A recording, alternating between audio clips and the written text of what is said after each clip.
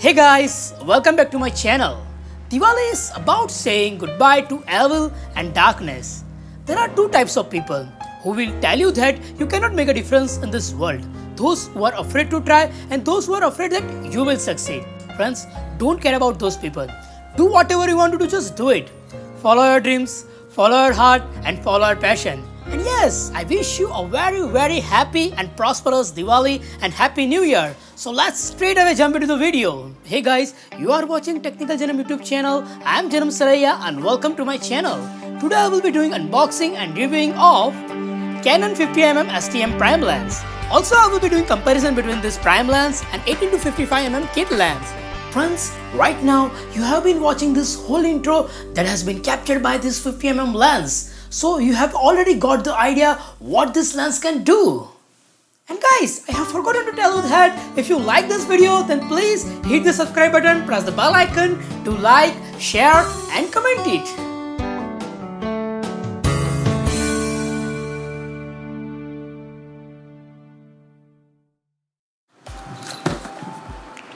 Okay, let me open this Amazon box and I will show you the pollution-free crackers.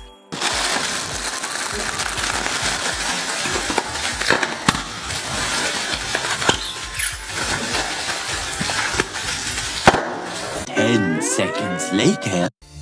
I was just kidding. Let me open this box and I will show you the box contains. Okay, first we have some paperwork like warranty card and instruction guide. Okay, finally we have a lens.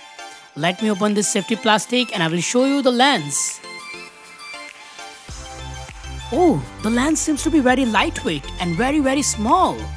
Let me give you the specification overview and physical overview. Lens has been built from plastic and the plastic quality is quite good. It has a very small enclosure. On the lens, we have one switch, so you can switch between autofocus and manual focus. For manual focusing purpose, we have also focus ring, so you can adjust the perfect focus. It has a wide aperture f1.8 for higher quality portraits and low light photos. This lens compatible with all EOS cameras including mirrorless camera using the EF-EOS M Mount Adapter. The lens can easily produce more artistic and impactful photography thanks to a wide f1.8 aperture that produces sharp focus on the subject and beautiful blurred background. Let's open the lens desk cap and I will show you how to fix this lens on the camera. Can you see the red dot on the lens? We have to match this red dot with the red dot of the camera and twist it. Okay, we are ready to shoot. When you see a Canon lens with STM in the name, it means that it features Canon's step motor technology. Canon introduced this motor design to be a quieter and smoother focus system that allows for the near silent focusing during video recording.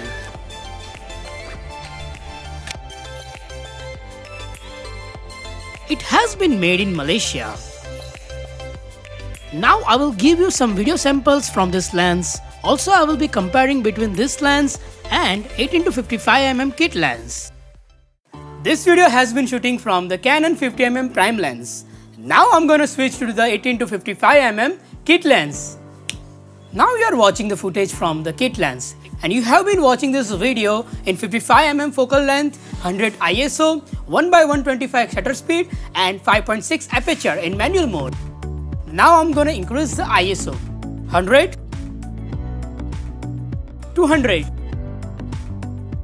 400, 800, 1600. Now it's time for the indoor environment.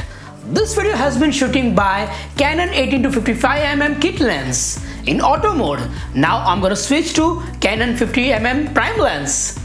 And now this footage has been captured by this 50mm Prime lens in auto mode. So you are noticing the difference between two lenses.